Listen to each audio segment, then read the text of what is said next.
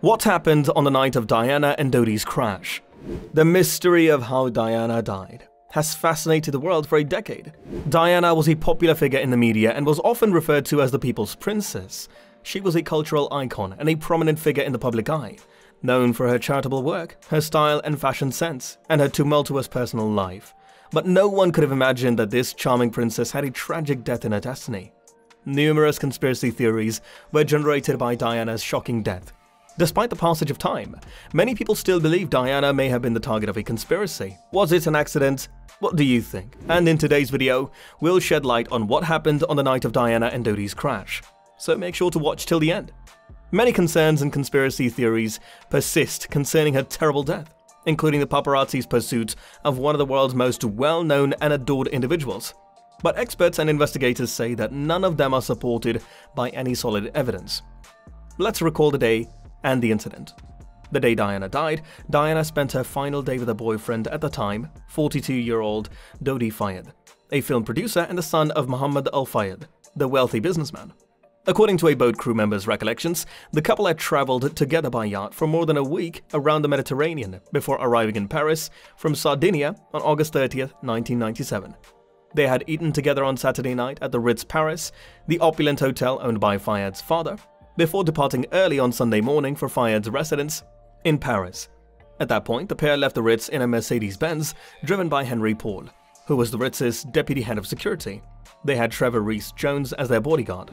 Are you curious what's happened next? Stay with us and don't forget to like, subscribe and turn on the notification bell. Less than 2 miles from where their adventure began, the Audi reached the Pont de l'Alma tunnel, and shortly after, Paul lost control of the vehicle. The automobile was seen speeding dangerously. Paul struck the 13th pillar of the tunnel while attempting to avoid colliding with a white Fiat Uno in the right-hand lane, causing a deadly collision that killed both Paul and Fayed instantly. Rees-Jones and Diana both temporarily survived the impact. The Ritz to the tunnel took 3 minutes. Miliez, a passer, noticed a flaming Mercedes limousine that was almost in pieces as he was entering the tunnel. He made his way over to the debris. He then unlocked the door and peered inside. He further stated that 2 of them appeared to be dead, as they were not breathing or reacting.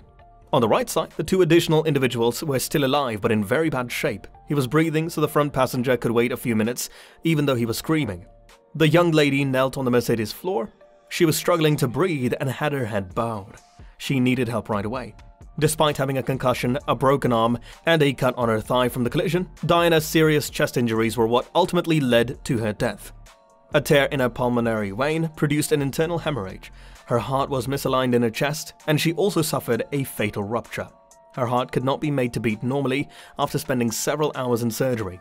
Eyewitnesses reported seeing several motorcycle-mounted photographers chasing the Mercedes-Benz before the collision, although it's unclear to what extent it had an impact on the driver's decisions.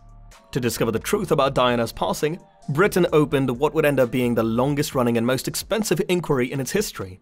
The paparazzi pursued the car after it crashed, but they stayed at the scene to capture Diana's last moments. But is that all? Don't you feel something is wrong? If you feel something is fishy here, let's hear out the conspiracy theories. The charges that Diana's husband was planning an accident in her car, brake failure and major head injuries for him to remarry were made in a note that Paul Burrell, Diana's butler, claimed to have written in October 1993.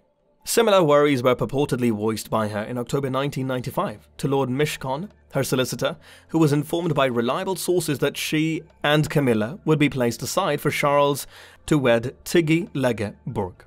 To look into the many conspiracies that were put up in the run-up to the British inquest, the Operation Paget Special Metropolitan Police Probe Team, directed by Commissioner John Stevens, was formed in 2004. As a witness in Stevens' 2005 testimony, Charles III stated that he was unaware of his ex-1995 wife's note and did not know why she had these thoughts. At the inquiry, conspiracy ideas were shown as being continuously advanced by Fayed, who also insisted that his son was killed alongside Diana. Following the deadly vehicle crash in Paris in August 31st, 1997, official inquiries conducted in both Britain and France concluded that Diana passed away in a way that was consistent with news reports. Diana's death was caused by a crash, according to a French investigation conducted in 1999. The French investigator, Judge Hervé Stephan, concluded that the paparazzi were not at fault because they were a good distance away from the Mercedes S280 at the time of the collision. After hearing testimony at the British inquest, a jury in 2008 found that driver Henry Paul and the paparazzi chasing the car had committed unlawful killing. According to some reports, Paul's blood alcohol level was higher than what would have been expected given his sober demeanor that evening, as seen on RICHEST CCTV. According to forensic pathologist Robert Forrest, an alcoholic like Paul, who has a higher tolerance for alcohol, may be able to appear to be sober when in fact he is not. However, the Dodi Fayed and Henry Paul families rejected the conclusions of the French investigation.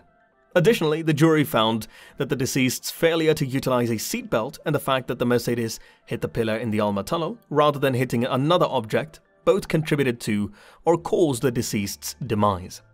A well-known argument in favor of a planned conspiracy is the absence of CCTV footage demonstrating Mercedes' route from the hotel to the collision site. Although the Pont de la Alma underpass had more than 14 CCTV cameras, none of them captured the video of the fatal crash, according to the news report. Since they were mostly security cameras aimed at building entrances, none of them had any photos pertinent to the investigation. The majority of the cameras were privately operated by the building owners and were not maintained by the city of Paris.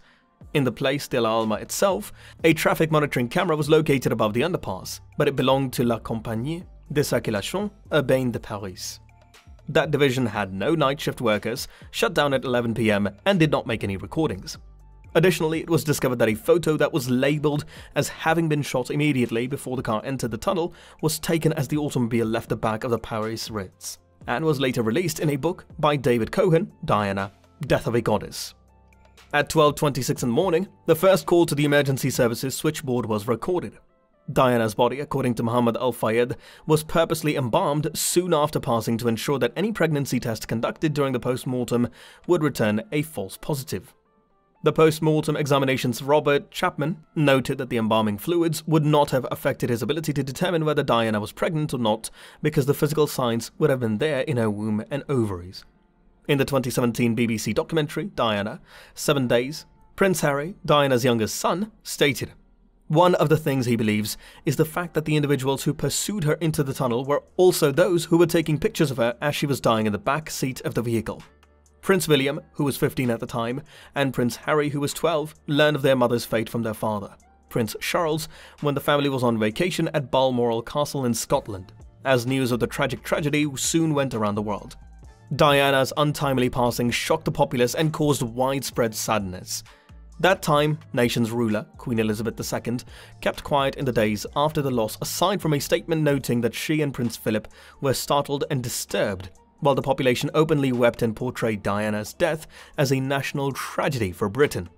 The gates of Buckingham Palace and Kensington Palace were blanketed in floral tributes that day as mourners congregated in front of the renowned royal palaces in London.